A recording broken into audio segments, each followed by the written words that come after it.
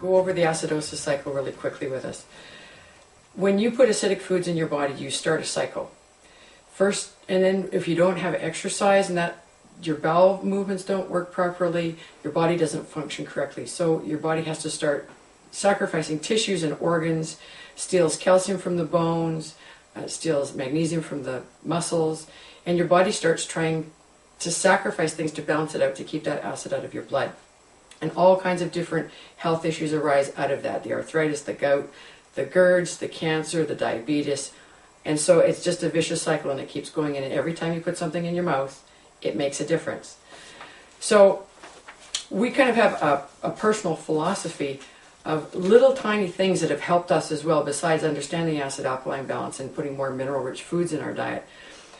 We learned about perennial foods. We learned that items that come from trees, like your berry bushes, anything that grows perennially, that the roots are there, bringing up the nutrition from the soil, that has the most to offer your body, because it's not dependent on man doing something to enrich the soil.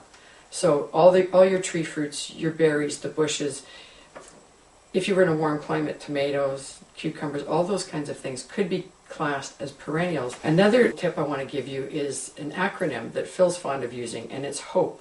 It stands for hormones, oxygen, phytonutrients, and enzymes. When you start cooking your food to death, you lose that. When you can smell your food, you've lost the oxygen. So your body needs all of these in order to bring nutrition to your cells. So instead of cooking something extensively, try just maybe making it so it's tender crisp, so that you're going to reap more benefits out of actually eating that food. That made a huge difference to us. I even make a soup that I call sacrificing my tomatoes from the garden, and I bring those just up to where they're starting to boil. And then I have all my chopped and grated veggies that I throw in on top. We stir it around and we eat it. So the veggies haven't been cooked, but we can have a nice warm soup on a cold day.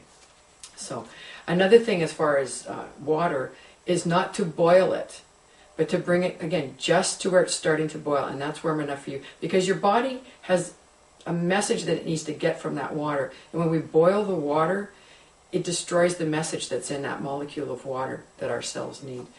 And another tip that I learned from a friend was to use a metal kettle instead of a plastic kettle. You don't need to be heating water in plastic containers and having all the items leached out of there that are toxins to your body. So if you're going to heat water, a metal kettle or a stainless steel pot, or that is something to think about using.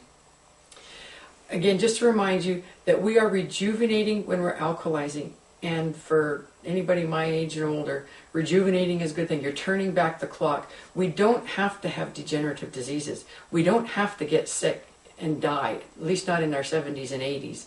We could live well beyond that. So just by changing a few little things that'll alkalize our body and reduce the amount of toxins going in us, we can make a huge difference in our results. So I just want to convey to you, it's not a big deal. You just start with baby steps. You don't have to change everything overnight. It's real easy to go out and buy a metal kettle. That's a baby step. That's a step in the right direction. I'd like to encourage people to add something raw and fresh to at least one meal a day.